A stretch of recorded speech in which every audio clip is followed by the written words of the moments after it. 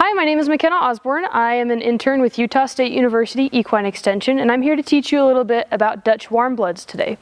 This is Tango, a horse at the university, and Dutch Warmbloods were developed in the Netherlands, and they're primarily used as sport horses, which is used for dressage and show jumping. As you look at Tango, you can see he's definitely a much bigger horse. I'll stand right next to him for comparison. But your Warmbloods are typically very large horses.